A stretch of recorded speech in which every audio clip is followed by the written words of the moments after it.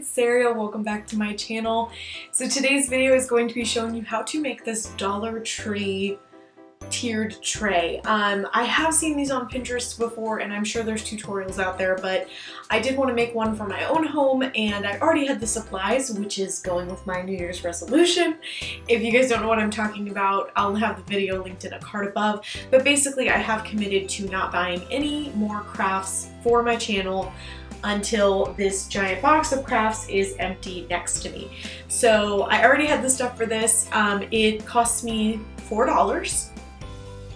So I am going to be showing you guys how I made this. This will be a pretty quick video, I think, but I am going to try not to speed up a bunch of the clips because I really wanted you to be able to see how much glue I'm applying, how much paint I'm applying, things like that, in case you are a beginning crafter and that's beneficial. Let me know in the comments below if you guys want me to do more tutorials like that are maybe at a little bit of a slower pace for the beginners. Yeah, just let me know because I am curious. And if you haven't already, please subscribe to my channel so that you don't miss out on any future Disney DIYs. And without further ado, let's jump into this tutorial. Okay, so to start off, you're going to need one of these pizza pans from Dollar Tree, as well as a cake pan, and then these two glass candle holders that were in the candle section. And then I am using my white Waverly chalk paint. However, if you have white spray paint or your New Year's resolution is, you know, nothing to do with not spending money, I would suggest going to get spray paint because I did have to do 2 to 3 coats on everything to fully get it covered really, really well.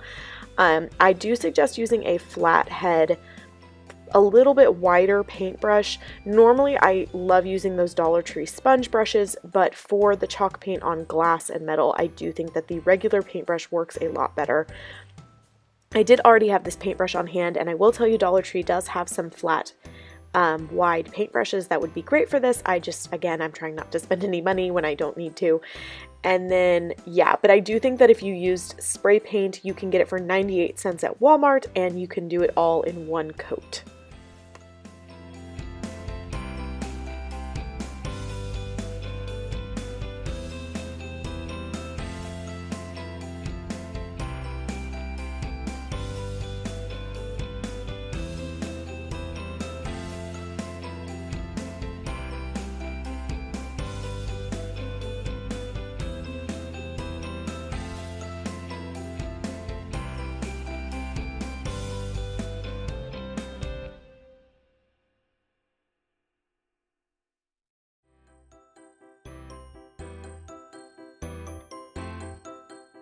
Make sure that you are accounting for dry time with this because you have to paint both the front and the back, and you might have to do multiple coats if you're using the chalk paint.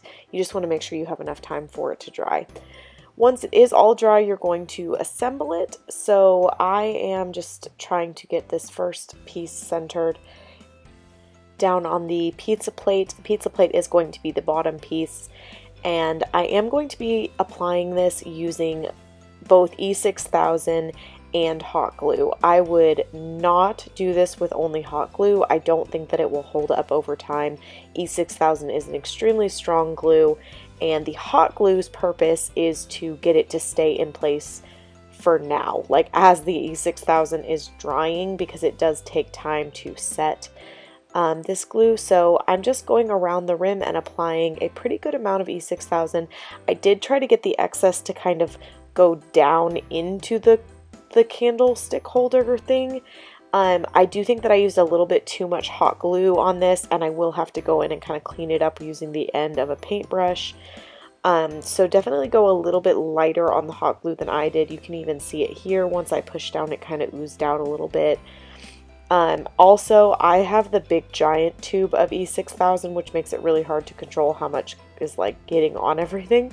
So if you have none and you're going to go buy a fresh tube, I would get the small or medium sized tube because they have like a pointed end and it's a lot easier to control how much comes out. So yeah, I just use the end of a paintbrush to kind of clean up the excess, and next I'm going to add the next candlestick holder by flipping it upside down, and I will be doing the same gluing method, putting E6000 down around it and then a little bit of hot glue as well.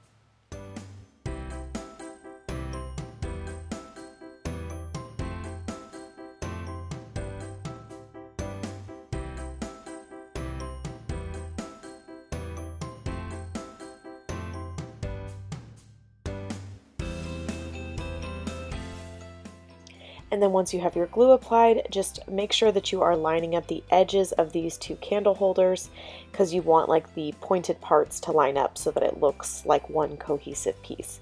And then just kind of firmly press down on the top, and then you're just going to kind of let it sit for a minute. I did let this sit just for, I would say, 2 minutes or so before I added on the last piece, which is the pie plate. Now, the good thing about using E6000 is that if you do need to shift anything around, you do have a little bit of time once you've set it down to kind of adjust it one way or the other if you need to. Not too much, obviously, because you'll smear the glue everywhere, but it is kind of a little bit more forgiving. So I'm doing the same method. I'm taking my E6000 and putting it around the rim of the top of these candlestick holders, and then I am going to take the, oh, it's a cake plate. I'm sorry, I keep calling it a pie plate. The cake plate, and I'm going to add a little bit of hot glue and then firmly press down the last piece of this tiered tray on top.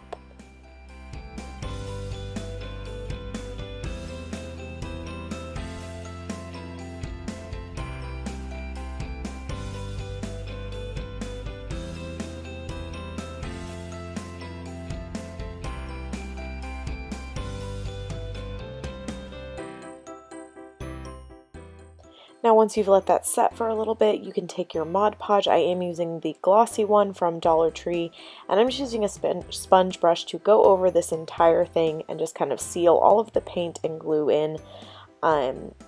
It's just kind of that last step to really give it more of a finished look.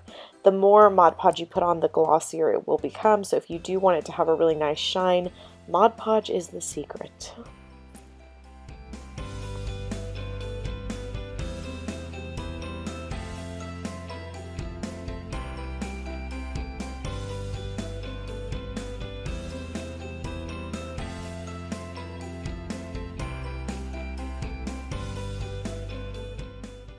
And that's pretty much it for this tutorial, guys. If you are looking to decorate this, I would give it about 24 hours just to let that glue completely dry and set, and then decorate to your heart's content, be it for Valentine's Day or a special room in your house. I hope you guys liked this tutorial. If you have any questions, leave them for me in the comments below, and I will see you guys in my next video. Bye!